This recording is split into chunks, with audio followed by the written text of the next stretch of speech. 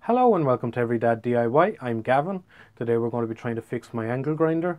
It's got an intermittent problem whereby when you have it on, it turns itself on and off. It's actually quite dangerous because you can put it down thinking it's off, and when you pick it up then it starts. I'll show you exactly what I mean now in a second. Hopefully it's going to be something nice and simple like a broken wire. And yeah, so stick with me and let's get started.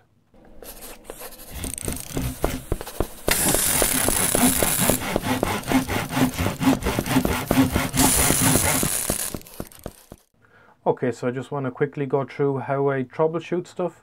So I always start with the simplest thing first. So that would be your plug, your fuse, your wire. Make sure there's no breaks or anything like that. Make sure you're actually getting power into it. If you're getting power all the way to it, then use a multimeter to verify that it's actually getting into where it needs to go. And then onto other stuff, like I'll check the brushes, the aperture. And after that there's not a lot left inside the angle grinder that I can fix. Yeah, so that's what I'm going to do. I'm going to start with the simplest stuff and I'm going to work my way through. Okay, so I'm just going to show you what happens then when I turn it on.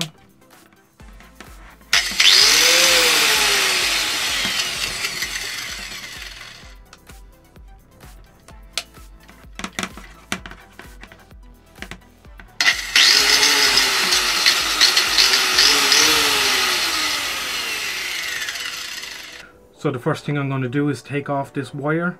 I'm thinking there might be a break under here, or if there's not a break there, maybe it's come loose inside. Yeah, so I'm just going to pull the cover off and get at this wire. And make sure it's plugged out.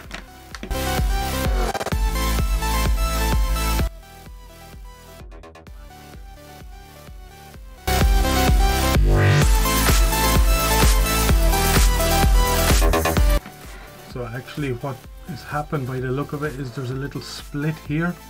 I don't know whether it's just broke or something, but there's actually a little hole there.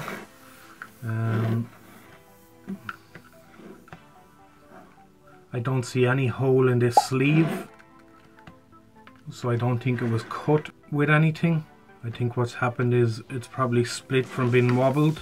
So what I'm going to do now is I'm going to cut it off here, and I'm going to rejoin it in, and hopefully that'll fix it.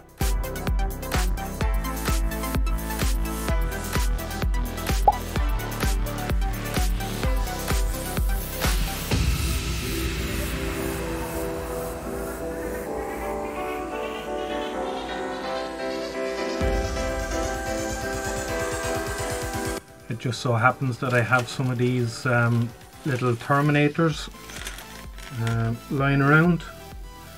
So you just push it through until the wire comes out the other side. Put your vice grips on and give it a squeeze.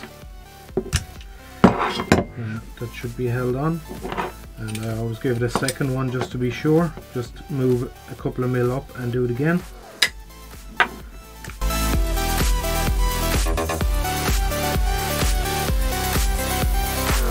So I'm just going to put them back up the screw now like they were. So the blue one was on this side and the brown one was on this side.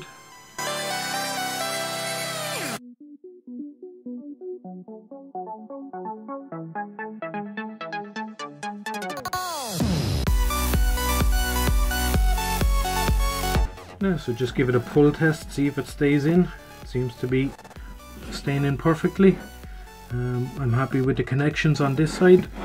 So I'm just going to put it back together now, and I'd say that should be our problem solved.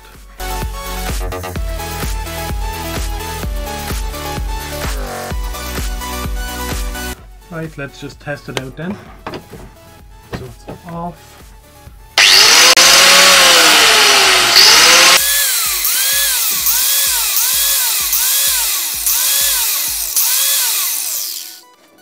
Okay, so as you can hear, it's back working again. Every time I press the button it comes on. So that's all the problem was. Okay, so that brings us to the end of our video. Thankfully it was a nice simple fix today. It was pretty much the first thing we checked. I had a fair idea that when I wiggled the wire that it was going to be something to do with either a broken wire or a loose wire inside, and thankfully it was. Yeah, so thanks for watching. If you liked the video, give it a thumbs up, and if you haven't already, hit that subscribe button. See you in the next one.